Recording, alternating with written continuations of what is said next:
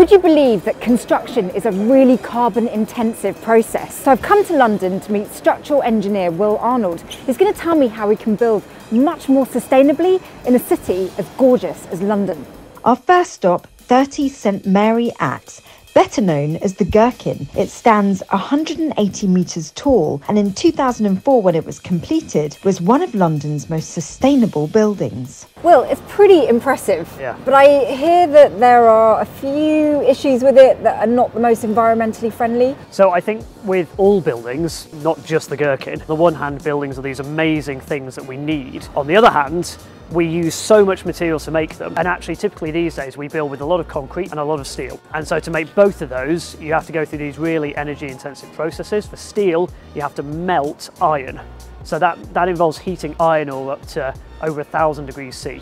To make concrete, you have to burn limestone, which is a rock. And so to make both of these, you emit huge amounts of carbon. And to make sheets of glass, you've got to Sheets of melt glass, glass. you have to melt sand and glass and so on. Yeah, exactly. Yeah. Of course, the impacts of that can be pretty significant. So in the Gherkin, there's 10,000 tons of steel.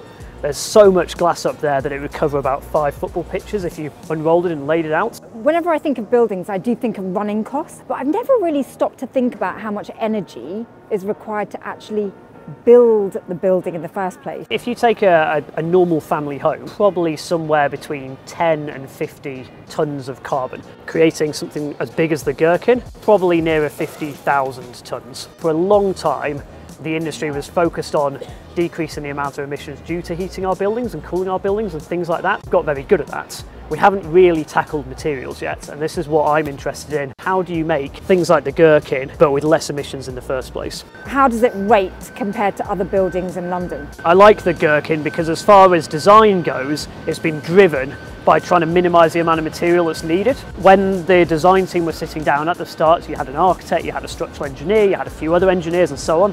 One of the questions will have been, what shape should this building be? How do we want to have it angled compared to the other buildings on the site? And the engineers got this really crucial role at this point to be able to help the rest of the team understand that's going to be more efficient than that, and this is why.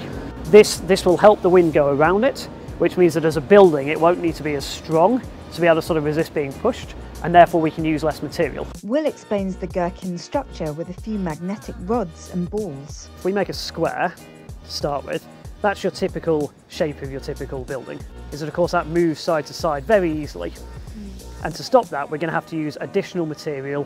What the Gherkin does is that the entire structure is built out of these triangles. Yes. And you see that shape all over that building. Triangle as a shape, it can't sway anywhere, it can't move about. It's inherently stiff and strong and stable by itself. Our next stop, the concrete jungle of the Barbican.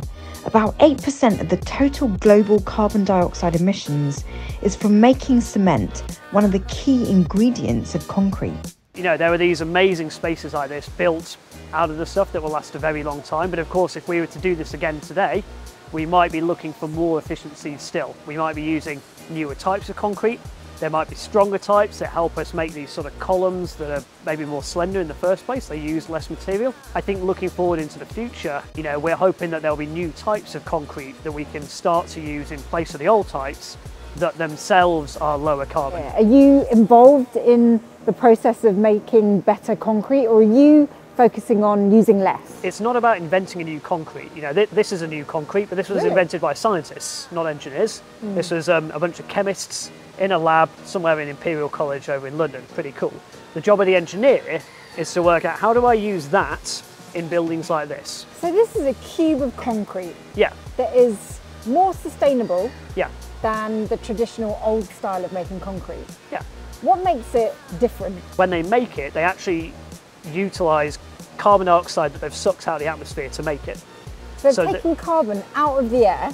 And use it to make that, which means that that is carbon neutral. Well, this is the answer. This is the future. Yeah, this is the future a of cube concrete. of the answer. You are. To construction being more sustainable. Yeah. Okay, so not much can be done about old buildings and the vast amounts of carbon emitted in their construction, but lessons can be learned from them and will inform the way we continue to build in the future. Next stop, the high-low.